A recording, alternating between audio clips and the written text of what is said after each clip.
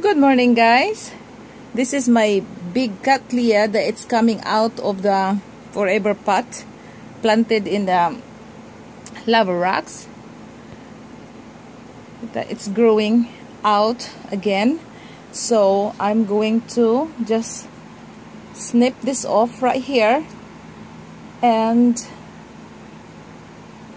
transfer this one to the other pot. So I'm gonna have another one of this beautiful orchid. So this is not the first time I've been doing this. I just don't film it because it's so easy to do and very quick.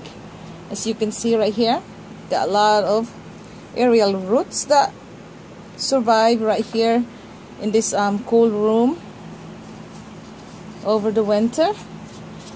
And I waited until it has more than one so new cane, this one, or the new growth. I figure that it's gonna give them more chances of surviving. You have this 1, 2, 3, and the newest growth right there, the fourth one, and all these gigantic aerial roots. You can see there, guys. It has new growth as well in there, and there's ice bulging right there. Focus right there. It's there, and they still have a lot of space in there to grow. Yeah. So look at that. This Cattleya have a wonderful blooms. Yeah, every time it blooms for me. It's not clear, but it's my Cattleya Mati Spot Paradise. Yeah, it's getting big now. Like I said, I've been doing this before. Look at this. There. I want to use both my hand this time. So now I have this disinfected clipper, guys, or what you call it? I just call them clippers, you know.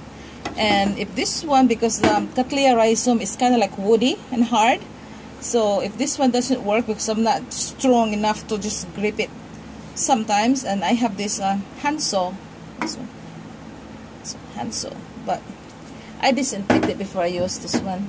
This is very important. And we'll see, I'm gonna find the space here. I choose this angle in here because like this one, it has an ice on the side, and it's gonna continue to grow over here. That's what, you know, my brain like figured out. I'm gonna do this. I leave a little bit of distance between this last cane and the end of this older cane right here, so that when it dries up, it has still enough room in there so that it doesn't cut off in the what's the last cane that they were attached to. Just like this, guys. And this one, by doing this, it can promote another eyes to open. Oh, it wasn't as hard as I thought it would be, or I'm just stronger. Yeah, it's just, I got it in one cut. It's just there's yeah, cool. I'll show you guys. Sorry, it just the roots got attached to the edge of the pot. See, but it's done. Yeah, it's a clean cut. And then to you know, heal this wound right here, I have a cinnamon on standby. You can just pick it out, but I have to peel off this roots right here. I'll just force it. Let me see. Let me see if I can do this gently. There. Oops, sorry. Yeah. There you go. There. Just pry this open, and I usually put this in a pot or just let it dry like this. And yeah, I have a cinnamon in here. So you get cinnamon ready.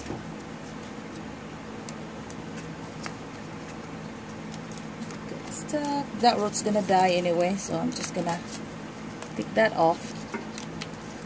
There. Let's grab this. Pry it open. Wow. Look at that, guys. This one right here, it's dry. Yeah. Oh my goodness. Oh, resistance. Speed. There we go. Wow. I move the camera a little bit. Yes. That's getting better. The dried one, and there are more resistance right here. It's from a dead spent. Wow, it's really getting in here underneath. Oh, I got it. Yes, there it is, guys. It's one sweep, one cut. Yeah, you can see this. We can apply cinnamon in here to what's that? It's gonna dry. Yeah. Oh my god, it's a good cutting, or a division, if you like to call it like that. And this is aerial root, so I can put it. Which one I'm gonna do? Maybe I can put this in a hanging basket, or in a pot, or in the lava rocks again. Yeah. Wow. Oh, to apply the cinnamon, let me see. I'll pause first. And there is my cinnamon, guys. That one. I'll just drop a little bit in there, in my hand, so you can see. And just a few tips there. And apply here, the one, to speed up the process of drying. Right here, voila. Sometimes I use my finger. With glove, of course, like that, you know. Just put it in here.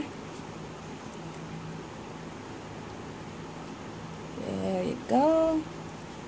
And to the other one, in the division, let me see, I'm gonna adjust this. There. For the division, of course. You see it clearly, guys? For the division, I'll just do this, like that. Simple, easy. Voila. And I will, you know, I'll put this pot this division right here, but I will not water right away. I water this one tomorrow so that it can dry up properly. Yeah, like that. It's that easy, guys, you know. So very, very easy. That's why I don't really film things like this. Open. This is the first time I even film things like this. Yeah. You can clean up your Cattleya or not. Yeah. So guys, this is how I taking cuttings of my Cattleya plants. Yeah. There.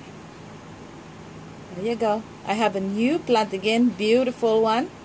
Beautiful, beautiful. I do not mind have multiple copies in this one because it's pretty. And I'm thinking of taking this to the Philippines if I can. Maybe not. Okay, you'll never know. Okay, guys. Thank you for watching.